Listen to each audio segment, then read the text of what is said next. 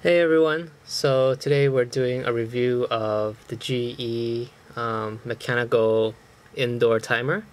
This is used to plug into your outlet so that only a specific time during the day is when the outlet will be turned on. And so here in the back we have the port where it plugs into the outlet, and on the sides we have the inputs for you to plug in whichever device you like. I'm going to be using a light to show how it works.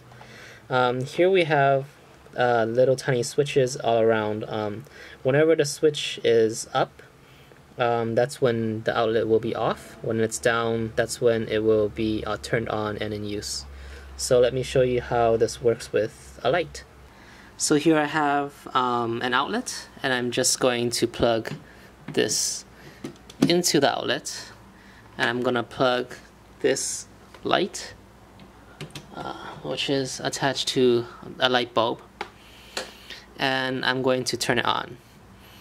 And so right now it's off because these these switches are up, and so when I turn it all the way, and here at about 6-7 p.m. is when it's down, so I'm going to turn it right there, and that's when the light comes on.